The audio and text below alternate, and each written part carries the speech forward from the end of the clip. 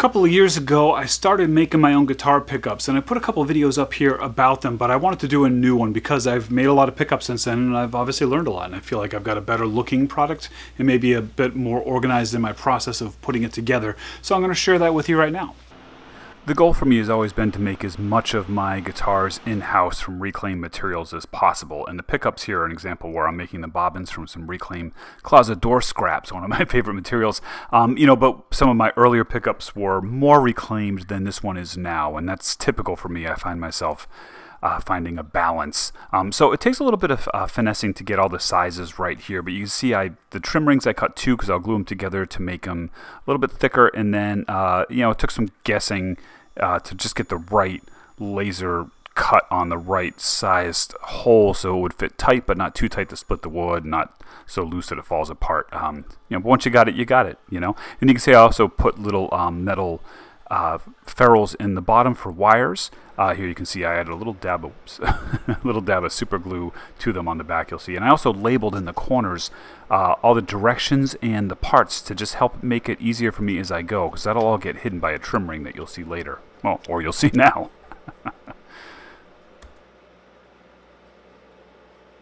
Here's an example of ditching reclaimed to make a better product. I designed some base plates that I have cut by Send Cut Send from metal that I can thread, and it makes the whole pickup easier to put together and thinner, and I'm not messing around with like wood that splits with the screws going in and nuts and everything. You can see here also those Alnico 5 poles I put in. I wrapped with some electrical tape, some cloth electrical tape before I wind the pickup.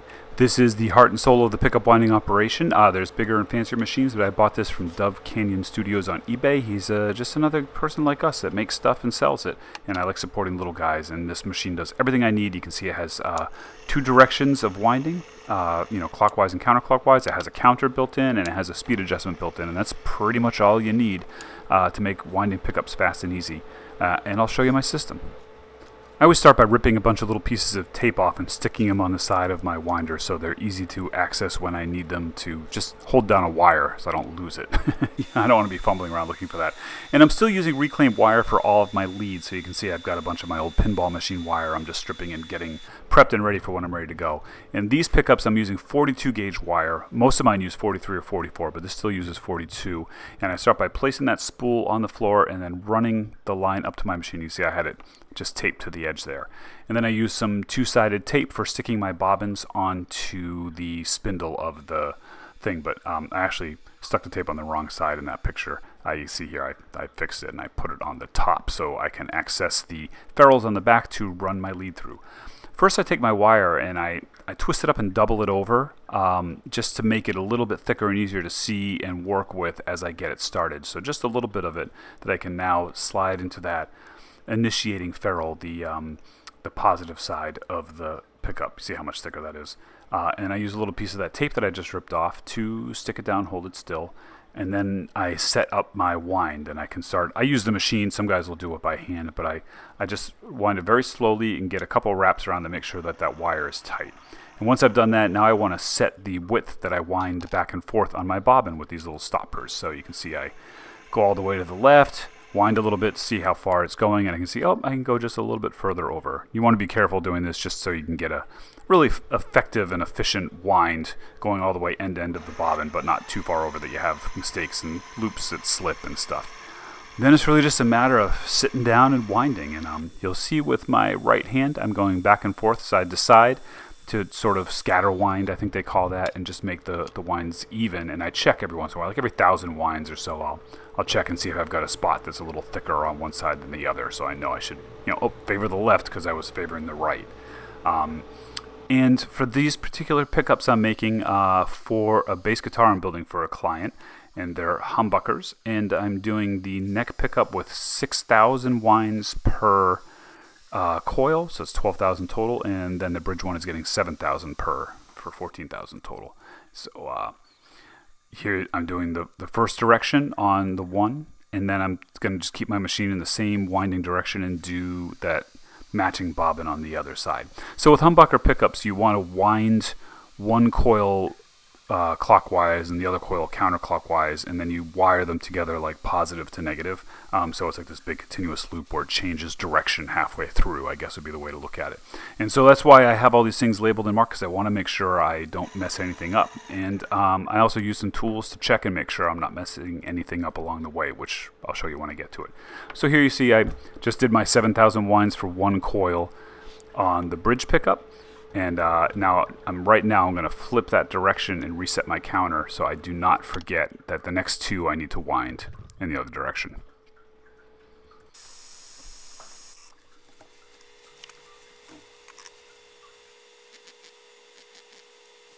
As you can see, I'm still just taping down my loose ends. I haven't done any soldering yet. And now it's time to do a bunch more winding. I got 2 more bobbins to wind in the opposite direction.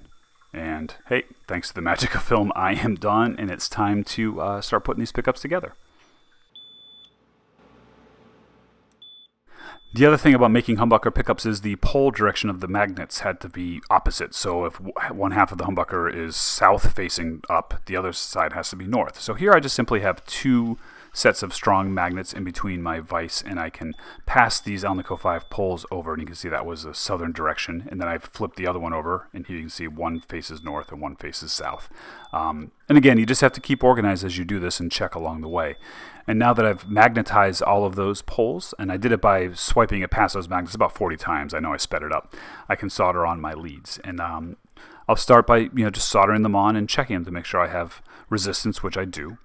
I also want to check the phase of the pickups to make sure I'm running the direction properly. I have this really cool tool from N-Audio where you can connect it and touch the magnet with metal. You can see the phase of the pickup, so that way I don't accidentally wire them out of phase, which is easy to do.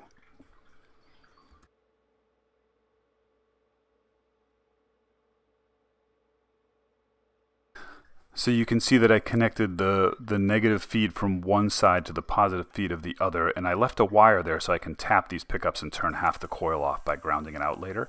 And then I can check consistency of the coils individually as well as the whole unit. And here I can see, whoops, as I check with my phase tester from N-Audio, I realized that I actually was doing it backwards. And I was like, oh, glad I caught that. It'll save me trouble later when I'm wiring the guitar up and the pickups sound weird when they're both on.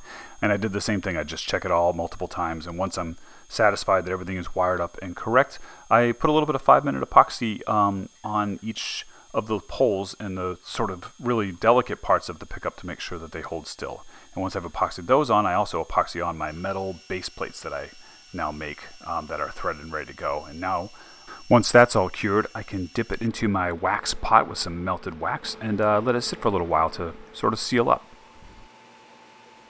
Let me add another quick update here on some of the other pickups that I've designed and built in real time on this YouTube channel and show you where they're at now. One of my favorites is the Dump Diver, which is a neodymium, very modern sounding, come on, focus, surface mount pickup. You can see it's very thin. It's made from closet doors, neodymium, and 44 gauge copper wire. But what's changed since the video I made is I still have these little mounting holes here so you can screw it down to something, but I also made it just a little bit bigger, and there's a little piece of foam in there, so it's designed now that it can pop into most acoustic guitar sound holes, and you could use it there as well because it is a little bit tall to surface mount onto a lot of acoustic guitars.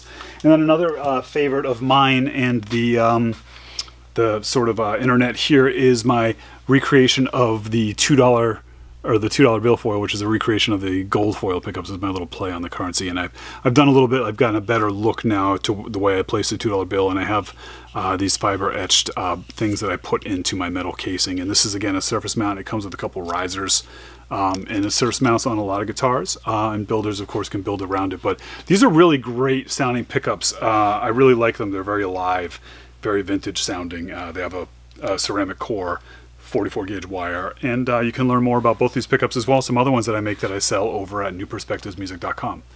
Back to the show. Back to this new pickup. So soaking these pickups in wax helps fill in all the nooks and crannies and keep the pickup from sounding microphonic. It makes it a little bit more solid sounding, I guess you could say. And the hardest part is getting it out because it's all very hot. As you can see, that wax is just about boiling. It's so warm in there. Those are actually air bubbles coming out. And so now I'm going to take advantage of it while it's hot, since that metal's already hot, and I'm going to solder my ground wire, just a little lump of solder to connect it to the metal base plate, and that'll help keep things nice and quiet. Now, once that's cooled off and I can clean it up, I want to put these metal rings around there, and I just use a little tiny bit of 5-minute epoxy in the corners to make them tight and glue them on. And then I also want to just connect a little bit of that solder from the metal base plate and make sure that all the metal is touching of that metal frame. If it's not a solid connection, I can use a little bit of solder to do that. And now I go around again and check my consistencies to make sure everything is still working and functioning. And here you can see they look great. The humbucker base pickup on the bridge side is a little bit, the spacing's a little bit wide for these metal rings, unfortunately, so they're sort of right on the edge, but it still works fine. And I also found that I just cut these springs in half for the humbuckers that sit in these trim rings, and that usually gives me enough tension without it being really hard to get them on. And that's the guitar I'm building them for, and that's, we can kind of see what they will sort of look like in there.